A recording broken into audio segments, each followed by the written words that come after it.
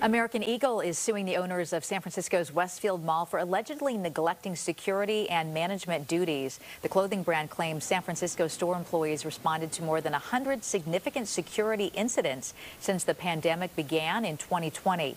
In June, the mall's owners blamed city officials for allowing the crime to happen, but American Eagle alleges Westfield is equally to blame. The lawsuit comes as San Francisco's Westfield Mall has struggled with sweeping retail closures, including Nordstrom last month.